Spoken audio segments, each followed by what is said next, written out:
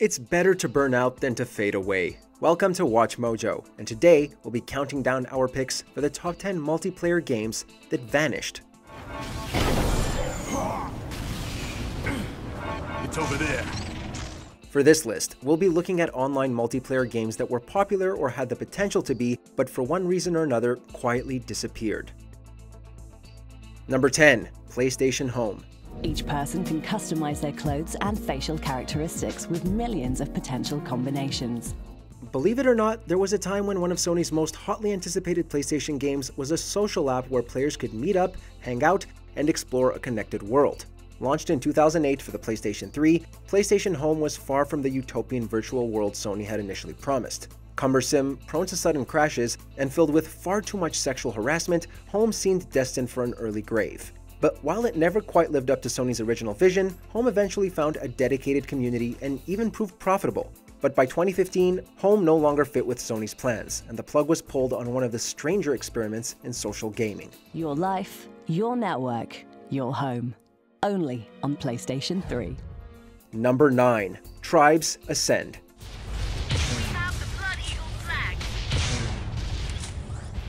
For a game that seemed to take the PC world by storm in 2012, it's surprising how quickly Tribes Ascend disappeared from public consciousness. Released as a free-to-play game when the pricing model was still gaining traction, Tribes was praised for its deliberate, class-based gameplay and seemed set for years of success. But just over a year after release, developer Hi-Rez Studios suddenly dropped support. Following a brief comeback in 2015, which saw Hi-Rez suddenly start releasing updates again, support was dropped for good.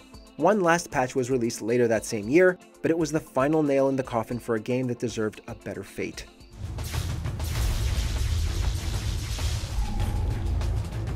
Number 8. The Matrix Online.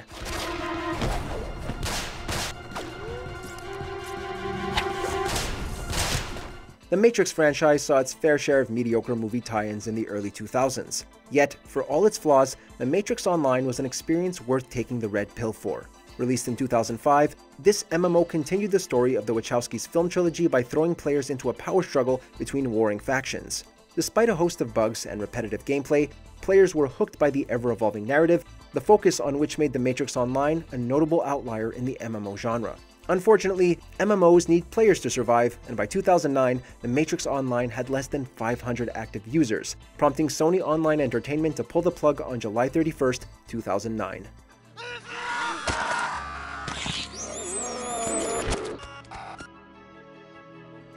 Number 7. Evolve.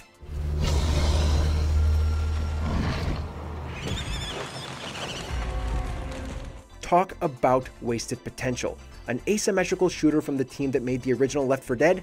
Where do we sign up? Unfortunately, a controversial pricing structure that locked significant amounts of content behind a confusing array of collector's editions and pre-order packages soured much of the game's hype even before release. But even if Evolve hadn't been swimming in paid DLC and microtransactions, the multiplayer-only experience would have been a tough sell at $60. While developer Turtle Rock Studios tried to save it with a free-to-play version, support for Evolve ended in 2016. By the time servers went offline in September 2018, it was hard to believe that this was the same game that won an E3 Best of Show award just a few years prior. Number 6. Infinite Crisis. Bonds of Love is a skill shot able to hit her predator or her enemies.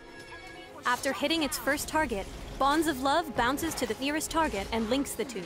Although DC Comics has found success in the fighting genre with the excellent Injustice games, this foray into MOBAs was shockingly short-lived. Developed by Turbine Studios, Infinite Crisis allowed players to duke it out in competitive online matches featuring characters like Superman, Batman, and other popular DC heroes and villains. However, by 2015, multiplayer online battle arenas were already dominated by titles like League of Legends and Dota 2, making it difficult for a new game to make a serious impact. As it turned out, a cast of familiar characters wasn't enough to pull players away from those more popular games. Infinite Crisis was shut down in August 2015, a mere 6 months after launch. Crush the crowd and make Mr. J proud as the lovably dangerous Harley Quinn. Number 5. Battleborn. Collector B lost. While some games gained steam over time, others seemed destined for failure from day one. Released in May 2016, right as the hero shooter craze was hitting its peak, Battleborn actually had a head start over its main competition. Blizzard's Overwatch didn't hit the market until a few weeks later. Unfortunately for Battleborn developer Gearbox Software, it quickly became clear that the market only had room for one hero shooter. While Overwatch earned Game of the Year accolades and a player base numbering in the millions, Battleborn was left begging for scraps despite being a quality shooter in its own right. Sadly, Battleborn was never quite able to recover from its early struggles and was removed from sale in November 2019. Did you do something strange? Number 4. MAG.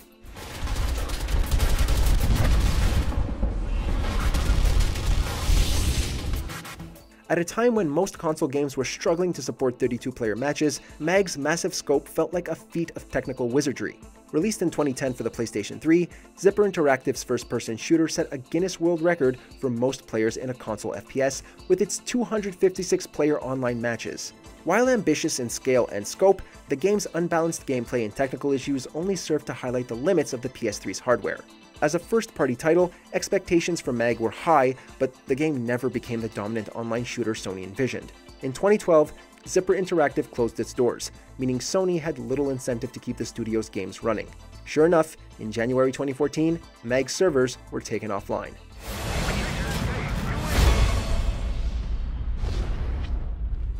Number 3. Paragon.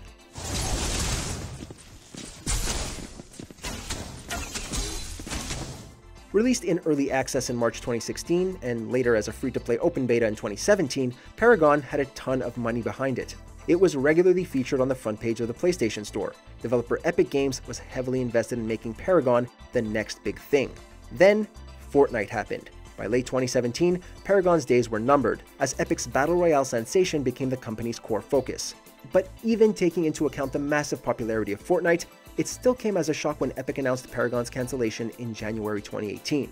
Although full refunds were provided to all players, it was still disappointing to see Epic kick Paragon to the curb so quickly. It's time to start a fight. Number 2. City of Heroes.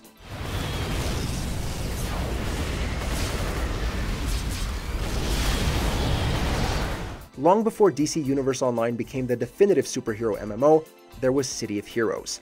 Released in 2005, the game attracted a respectable player base, no small feat given World of Warcraft's market dominance at the time. Over the course of 7 years and 2 expansions, this superhero MMO sustained a small but passionate community of fans, which makes its fate all the more unfortunate. Despite attempts from developer Paragon Studios to buy out itself and the game from publishers NCSoft, the studio was shuttered in 2012, taking City of Heroes with it. The game became playable again in 2019 thanks to unofficial servers, but NCSoft doesn't appear to have any plans to resurrect the City of Heroes property in any official capacity.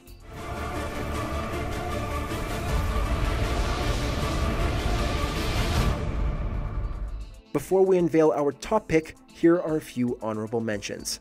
Star Wars Galaxies, because the Old Republic had the MMO high ground. Completely immerse yourself in an online Star Wars universe, filled with hundreds of thousands of people.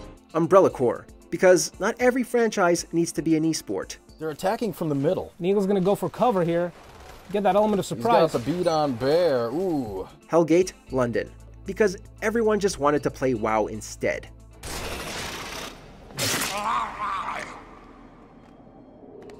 Killstrain, because there were already too many MOBAs. Hey, no, not me! Want more video game content? Check out our gaming channel Mojo Plays and discover games and ideas you never knew existed. With more lists, breakdowns, and our latest series, Arcade Roulette. Justin and John are in! Oh. Hey, is that Porky Pig? There's a lot of things being ripped off in this game.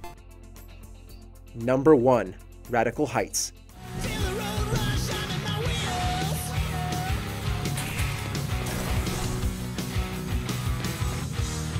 Founded in 2014, Cliff Bleszinski's Boss Key Productions' first release was Lawbreakers, a unique first-person shooter featuring low-gravity gameplay. Despite positive reviews, Lawbreakers sold poorly and was shut down in September 2018, just over a year after release. As a last-ditch effort to save the studio, Boss Key pushed out Radical Heights on Steam Early Access in April 2018.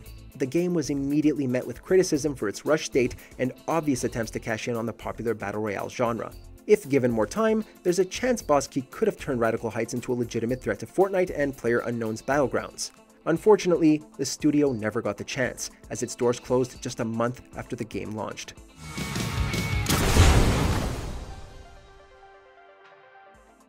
In the mood for more awesome gaming content? Be sure to check out this video here on Mojo Plays. And don't forget to subscribe and ring the bell to be notified about our latest videos.